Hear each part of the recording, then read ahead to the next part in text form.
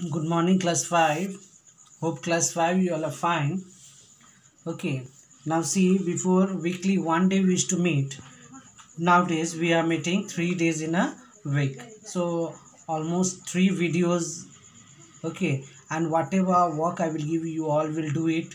In the last class, I gave you interdependence in the environment on Monday to draw. Okay, so you can draw it. Okay, in your copy and learn everything. Okay, one of the student have shown me the drawing. Okay, it was good. Now, so you see in the last class, children, we have done up to producer. Okay, categorizations of living component that we have done up to the producer. So today we are going to do about consumer. Okay, so today we are going to talk about consumers. So now you see who are considered to be the consumer. Now you know plants, last time we have discussed that plants are the producer. They produces their own goods, okay, their own food with the help of sunlight, with the help of water, okay, carbon dioxide. So you see here consumer cannot produce anything of their own. So they need to depend on other, okay, for their food, for their survival. So you see any living organism that cannot prepare their own food, okay, so they have to depend on plant or they have to depend on any other animal for their survival, for their food. They are called consumers. Okay, like we are human being. We cannot make our food. We cannot stand in the sun and say, okay, sunlight is falling, we will get rain, water will get air from the, okay, from the air we'll get oxygen and we will prepare the food. It is not possible for us. We don't have chlorophyll in our body, so we are not like plant. So we have to depend on plant and as well as we have to depend on animal for our food. You see, whatever we are eating, from your breakfast to lunch, dinner, evening, okay, milk, tea, whatever you're taking, everything, medicines, clothes, for everything, for our shelter, for everything we have to depend on plant or animals. So we cannot prepare our own food. So we are called as a consumers. Okay, so when living organisms cannot prepare their own food, they have to depend on plant and animal for their food, for the survival. Okay, so they are called what, children? They are called consumers. So you see, we human beings, okay, so we human beings are the consumers. Now all animals are consumers. So you see, all the animals are also consumer. Truly, you see, animal also cannot prepare the food. Animal also they have to depend on plant. Animal also they have to depend on indirectly on the plant, like flesh eating animal. They depend on other small animal. Now this small animal, they depend on the plant. So indirectly, or even all the animals also, they cannot prepare their own food. They also directly or indirectly have to depend on the plant. Okay, so you see, consumers can be of different types. So we are going to see, the first is about your herbivores. You know, children, herbivorous animals. Okay, everyone knows, you have learned from the junior class only.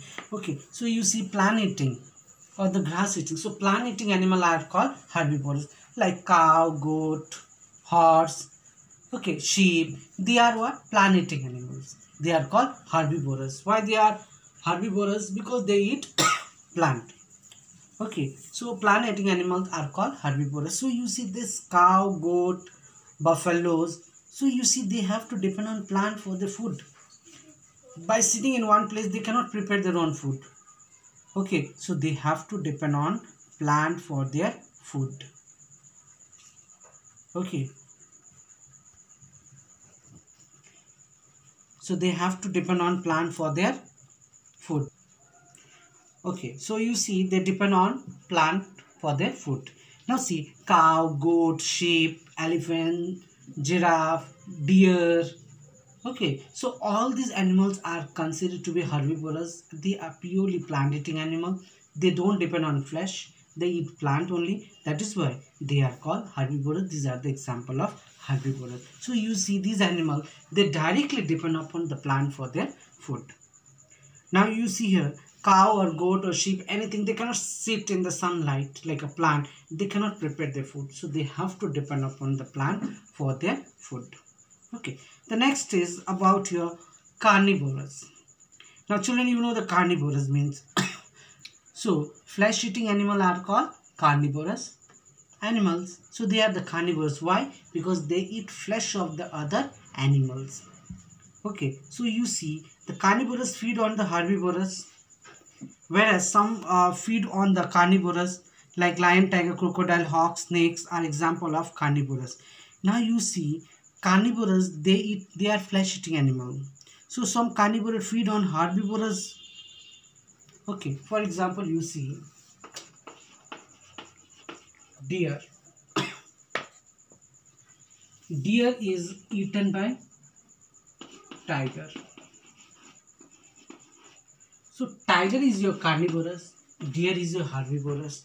So deer, it depend upon plants for their food, and tiger depend upon the other animals, okay, for their food. So you see deer, it will eat plant for survival as a food, and tiger, they will eat this herbivorous animal, okay, as their food. So you see all, herbivorous animals, they feed on the plant, and carnivorous animals, they feed on the herbivorous animals. Okay, so you see indirectly everyone is dependent on the plant only. So all are interdependent. So deer is depending on plant and tiger is depending on the deer for their food. Okay, so all the flesh eating animals, they depend upon each other for their food. Okay, so fox, crocodile, lion, tigers, you see what they do in the forest. They hunt small animals and they consume it. Okay, they enjoy their food. Even sometimes the buffaloes, okay, 3-4 lion or 3-4 tigers, they will capture and they will eat the flesh of that buffaloes. So buffalo is also herbivorous animal. So herbivorous animals are eaten by the carnivorous animal as their food. Okay, so you see this way the example, like you see snakes also, children. Snake depend upon the small frogs and all. Okay, so they are considered to be your flesh eating animals. Now next is omnivorous. You know the omnivorous means. Okay, you see animals that feed on both plant and animals.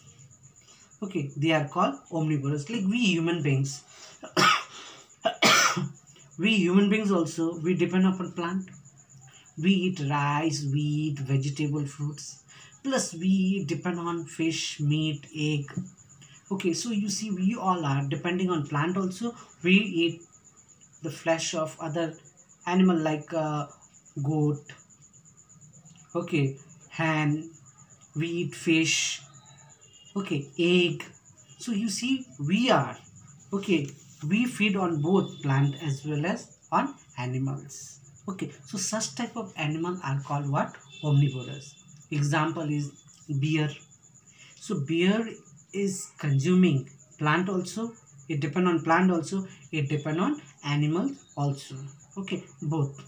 And here we human beings also, children. Some human beings are there, they are herbivorous. You can say they are vegetarians, they don't eat any meat. Okay, but many are there, those are non-vegetarian, so they will consume plants also, they are consuming meat also, that is other animals. Okay, so when any animal they feed on both plant and animal, they are called what? They are called omnivorous animals. Okay, the example is bear, human being. Okay, even crow also, children, they also consumes.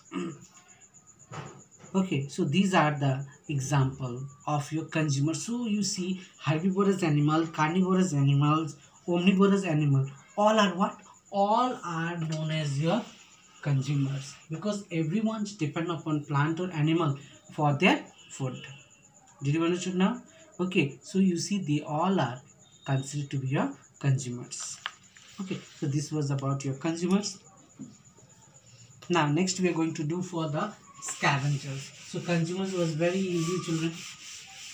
Okay, it was quite easy. Now we are going to do about scavengers. Okay, SCAVENGERS. Okay, so we are going to learn about the scavengers. Now, what is a scavengers means? Now, you see, there are another types of animal that feed on the excuse me. So they are feed on the dead plants and animal. You see in the forest, so many animal dies. For example, this lion and tiger, they eat flesh of the other animals, and after that they leave the dead body. Okay, so you see that leftover also are eaten by some other animals. They are called scavengers. So in the forest you will see that the dead bodies. Okay, so they feed on the dead plants and animal. Either it is a plant, dead plant, or dead animal. These animal, the scavengers, okay, they feed on the dead plants and animal. They are called what? Scavengers.